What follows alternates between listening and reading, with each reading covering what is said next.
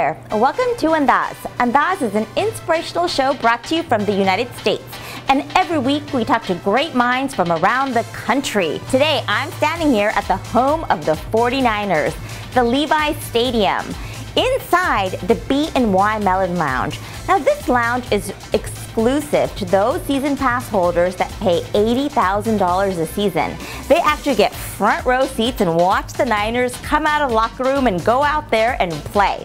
This week's episode is about athletes and entrepreneurs and the similarities between the two, what it takes to have a winning attitude and be a team player. We have many fabulous guests for you. Willie Gault, former Super Bowl champion and Olympian athlete. Today he's taken on his entrepreneurial journey.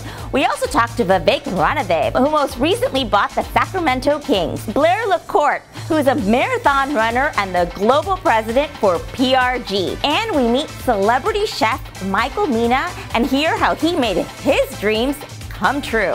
Well, let's kick off the show here at the Levi's Stadium, where we go behind the scenes and see how it all happens. Let's go take a look. The new home of the San Francisco 49ers is here.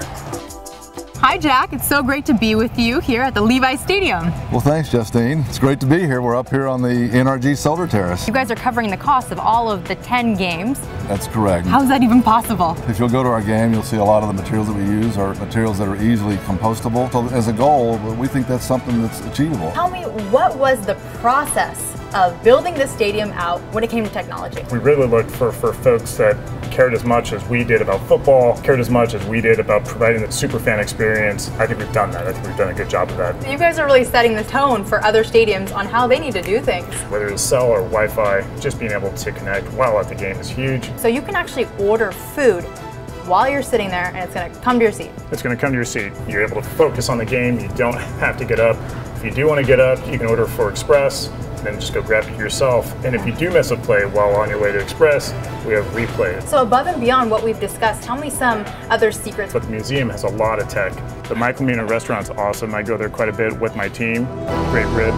Yeah, I walked by it and I was just like, oh my God, that's great. The best smell ever. I had my sights set on living in San Francisco. That's really where I wanted to live. In fact, I was going to talk about that. Yeah. And I was watching a show, Lifestyles of the Rich and Famous with Robin Leach, and he was doing a special on San Francisco. I really had that moment where I said, that is unbelievable. That one show changed your whole life. Changed my whole life. People have those moments in their life, and I think that, you don't know if you would have found it naturally anyhow, but the fact is I found it when I was 17 and I was able to pursue it. So I went to cooking school right after high school. So you're someone that manifests your dreams, obviously. And here you are today at the Levi's 49ers Stadium. Yes. And not to mention 20 plus other restaurants that you've done in the past. Yes. And now you're in San Francisco and all your dreams have come true. There's layers to success. Understanding that you're going to need some luck. You're going to need some skills. So where do you get the luck from? Hard work.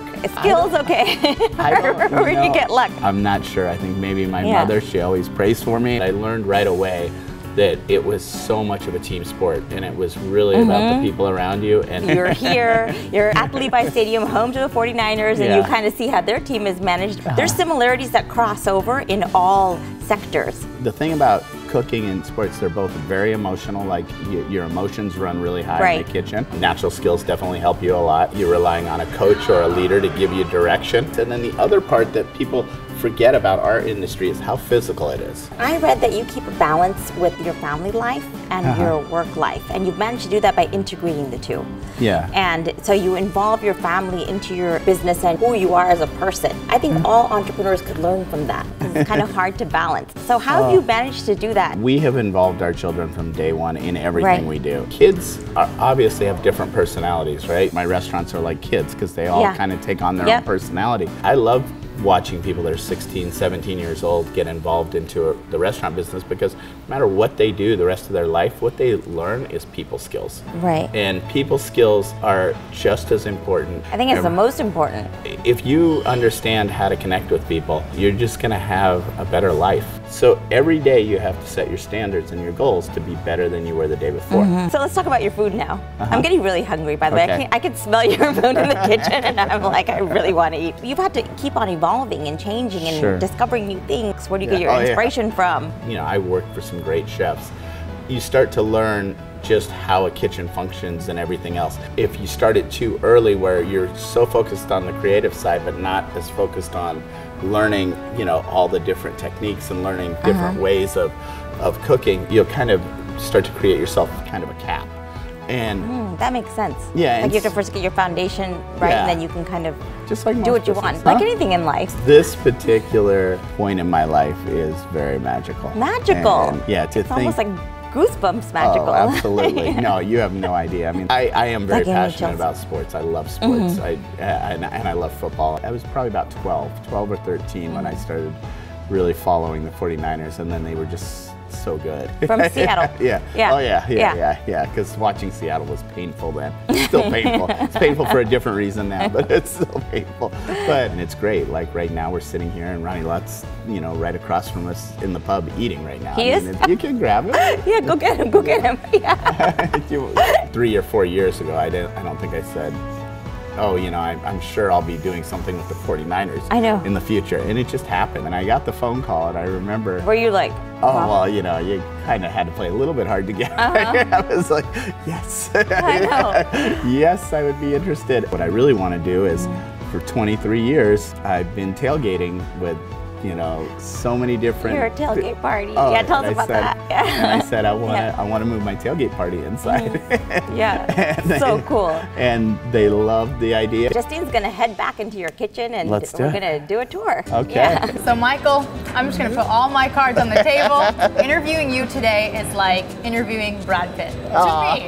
I'm a little different. No, you're my Brad Pitt, and you know why? Because I love food. I know that you started really young, and you were in the kitchen by the age of 15, wanting to become a chef, and you had to fight 2 people. Who were you fighting? Well, my dad and my mom. My dad was probably a little tougher, but and it wasn't because there's anything wrong being a chef. It's just it's different. That's the thing. It's the unknown, right? You kind of get the doctor, lawyer, engineer conversation. You know, now the times are so much different. Now it's amazing. I mean, I'll be in the kitchen and I'll have CEOs, some of the top companies in the Bay Area will ask me to come out to the table, and I'll be having conversations with them. They're like, my son wants to be a chef. What am I going to get at this tailgate? What am I going to experience? Let's see. We can roast a whole ox in there. So you can roast a bull in there. All right? Oh my God. 1,200-pound animal. It's a lot of fun. I love all these big toys that you've got. Let's go check some of them out. Let's go. Oh my God. So this is one of the 4 pots that we have. And it takes a crane to get it over there. It takes a crane. We have a lot of cranes around here. Shot of that. Look at that muscle. You got really good-looking people working here. I know. Is this a modeling agency or a restaurant? I love it. And then this is probably my favorite choice. You like this one because you can do s'mores? Yeah, you can do s'mores. Michael, thank you so much for the amazing tour. Thank you. And I have one last question for you, though. Thank you. Who's got it better than us? Nobody. Nobody. I'll tell you at the end of the year.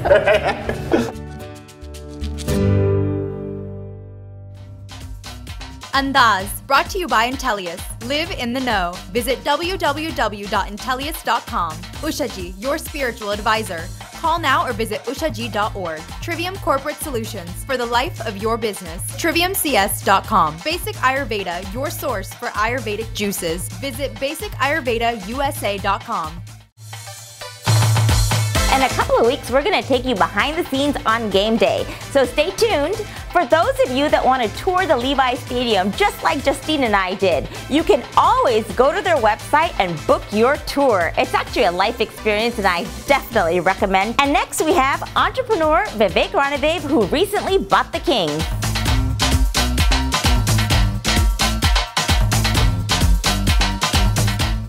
He's got a vision for this community. He believes in this market. Sacramento, give a round of applause for Vivek Ranadive.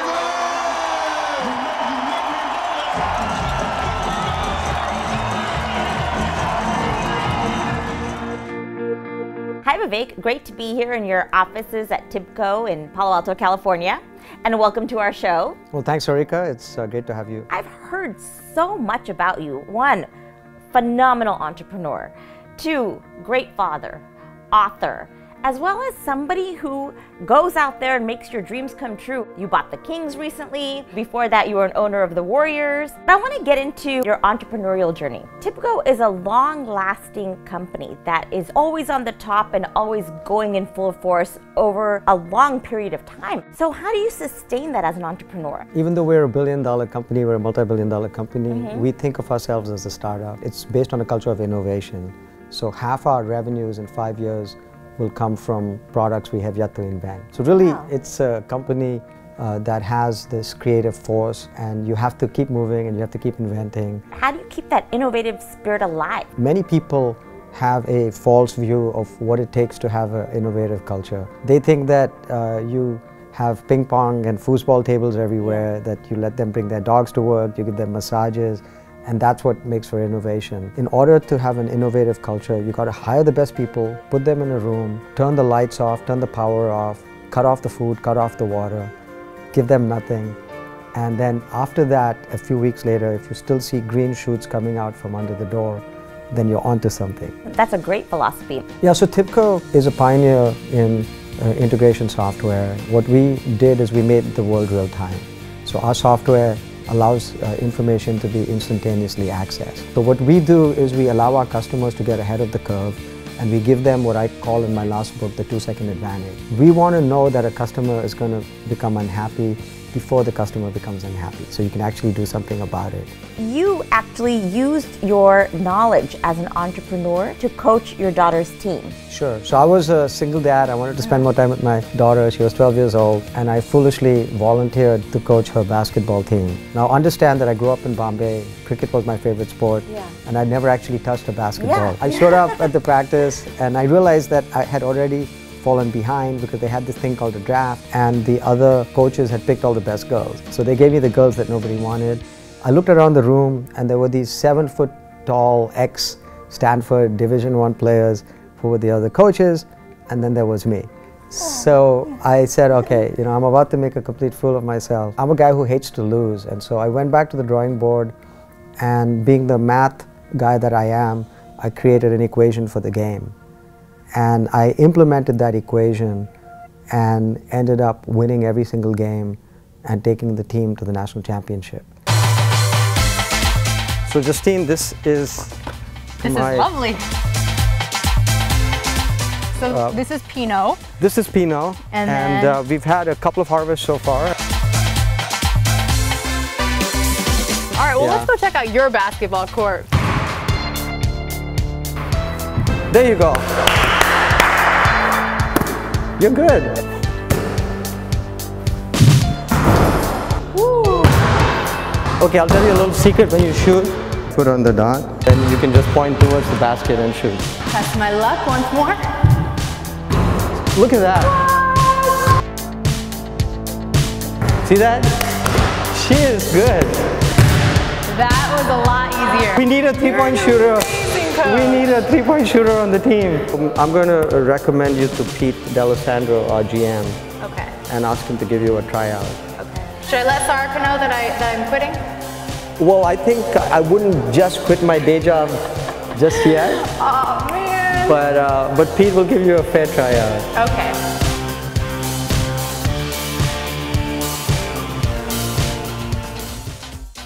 Thank you, Vivek. I think it's pretty neat how you took algorithms and took them out onto the basketball court and used your entrepreneurial skills and team building skills to create a winning team. Nice swish, Justine. I'm gonna have to challenge you out there on the court. And next we have former Super Bowl champion and Olympian, Willie Gault.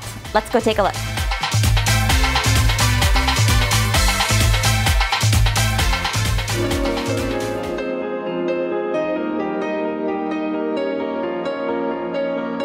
You have been an Olympian, winter and summer games. You played in the NFL for the Chicago Bears and the Los Angeles Raiders. I'm not very good at That's good, I'm impressed. You're one of the fastest runners of all time. Right. You've owned an airline, a restaurant chain. Now you're getting into acting, most recently with Rob Lowe, right? Right.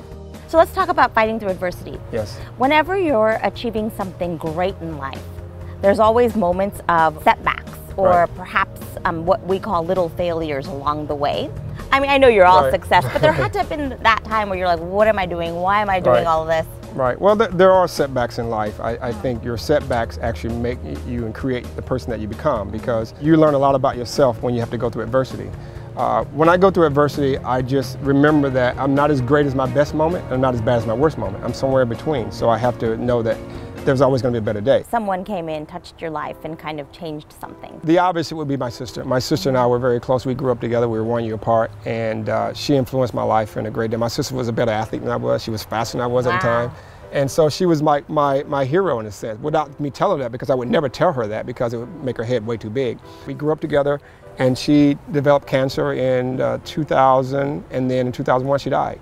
And it was a really traumatic thing for me in my life, but it gave me the drive to say, look, my life is way too short, and I can't waste it on just anything. I got to really go out and go for things I want, and I can't live unhappy. I got to be, do the things I want to do. So it gave me a different perspective on life, that life is precious. If we live 100 years, it's still short in the whole scheme of things. Being an athlete is probably 90% mental. I mean, everybody has a physical ability, but the mental ability to be able to fight when things are going wrong or when things are going right, to not overly cocky about it, that's what you become a true athlete. And understanding that it's mano a mano, it's you against the next guy. Can you beat that guy? Do you believe you can beat that guy? So confidence is everything. It's 90% of the game. So when you're in the field, in those little moments where you're like, oh, this didn't go the way it was supposed to, I mean, think back to a time where you had to really get your mindset strong.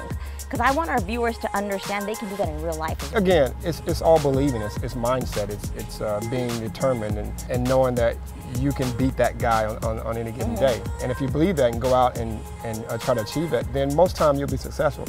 If not, you don't give up. You go, okay, you beat me this time, next time I'll beat you. Right. And how did you translate that into what you're doing now? Well, it's the same thing. Like in business now, I just actually got my license to be a licensed insurance person. Yeah. So I'm going to create a system for athletes, and that when they retire, they don't go broke after 3 or 4 years. So I'm excited about that. That's amazing. Right. Tell us more about that. Well, I'm working with big insurance agencies, and we're going to premium finance a deal for athletes and entertainers, because there's a problem because they make so much money, and then all of a sudden they don't know what to do with it, and then when they retire, they're broke afterwards or file for bankruptcy. It's a staggering figure. So we're creating a system for me personally that I'm going to have for all these athletes. I love your mindset and your positive outlook on life, and the way you're living, and you just keep on going. Well, thank you for coming. Yeah, of course. All right.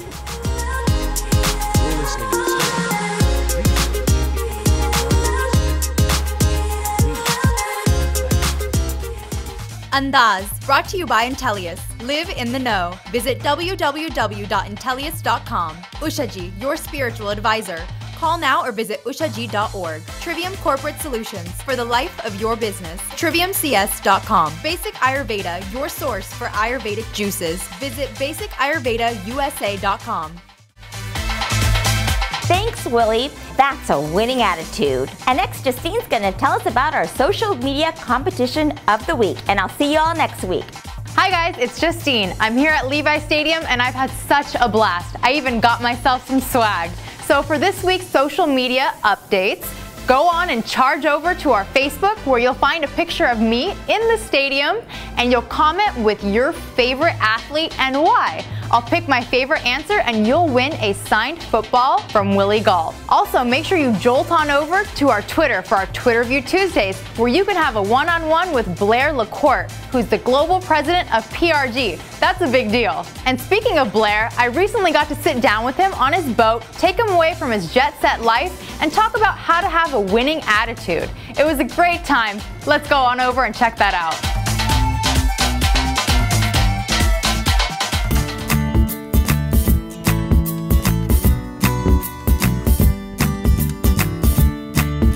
So I know that you grew up and you were actually born a preemie. You also had asthma, but you wanted to do cross country. So what mindset did you have that made you want to overcome those obstacles? Well, I think that there's two things that you find in common with a lot of people who grew up with challenges, and one of them is that you had someone that believed in you and unconditionally loved you, and the second is that you developed a process where you didn't have to achieve it overnight, but you could achieve it step by step. And I was fortunate because I both had my father with me, and also he was my coach. So he never, ever gave up on the fact that you may not achieve it today, but you can achieve it tomorrow. Ah, so slow and steady. Wins the race. Oh yeah. Eventually. So you're the global president of PRG. Very exciting. It's the largest live event production company in the world. Tell me about that. It's actually a really, really interesting company. It's a private company, 35 years old, and it was founded by a set of guys who were just really, really passionate about entertainment and trade shows, and they really invented the industry. What's interesting about PRG is that we have a really deep heritage and a deep DNA in entertainment. We're the #1 company on Broadway in the West End. We just actually, I'm proud to say, won a Tony for the Carole King Beautiful show, which we completely pushed the limits and integrated all of the lighting and sound and audio in a way no one had ever done before.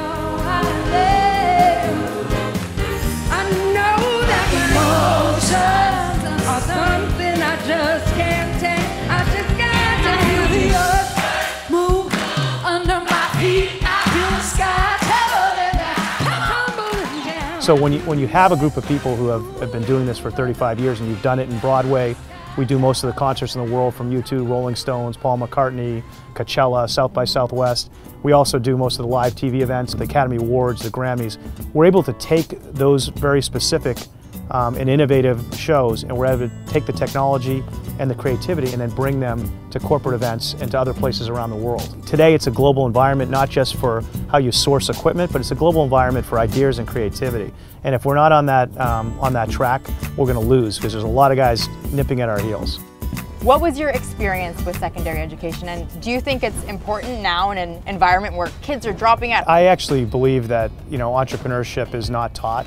It's something that comes from within you. You can teach entrepreneurial skills, and you can teach technical and business skills. I was fortunate in that my secondary education was not only to learn the business skills, but to meet people. When you look at the statistics, if you can go to a place where you can meet the right people and get an education, and you fit into the culture, it's a tremendous benefit. I know you were in the tech industry for 12 years, and you've accomplished a lot there. And then you actually have gone into different industries and done really well, and you just continue to move on into different companies. I'm just wondering, why is there that pattern of success? So I think that the first thing you have to do is you have to be self-aware. And again, it's not as easy as it sounds, but what I realized early on was I didn't actually need to invent anything. I wanted to help people figure out how to bring it to market. And once I decided that, I realized that it wasn't about picking an industry. It was about hooking up with the right people and finding the right patterns. So I think for me, it's been the right place to be, has been to go from industry to industry and try to bring things with me. I've learned so much. And it's one of the things that gets me up every day. And I think when you talk about successful people, what you'll find, whether they're an entrepreneur inventing things, or there's someone that's running a company, or there's someone who's actually trying to save a company, your passion is that you want the information. It isn't that you have to take it. Yeah, if you're continuously learning, you're growing. Right, and if you can put it into patterns and you can store it in those patterns and recall it, then you're going to be able to help people and you're going to be able to leverage. That's so refreshing to hear you say. People only do business with people that they like and trust. It's true. When there's a tie, they're going to go with you, and that's really where you find where you love working with the people. Right. Yeah. So true. You're a successful person, but above and beyond that, you're a good person. And the team that you're building, you care about them. Well, listen, I hope that's the truth. I mean, I would like to believe at the end of the day that I'll be judged as a good person. You have to be careful that a good person isn't about always being nice. At the end of the day, your job as a leader is not just to make people like you, but make people respect that you're there to help them win. Thank you for having us here at your home. I wish you the best of luck. You truly are the master of all trades, not the jack of all trades. You're the master of all trades. It's been exciting to see you delve into different industries and just continue to do well. Thank you, and thank you for having me on. I love your show, and I'm really honored to be here.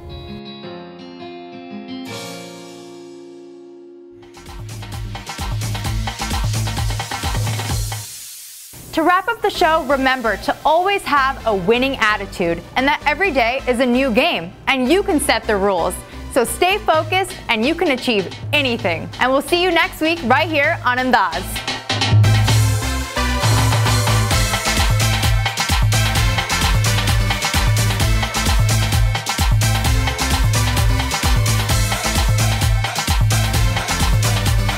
Andaz, brought to you by Intellius. Live in the know. Visit www.intellius.com. Ushaji, your spiritual advisor. Call now or visit ushaji.org. Trivium Corporate Solutions, for the life of your business. Triviumcs.com. Basic Ayurveda, your source for Ayurvedic juices. Visit basicayurvedausa.com.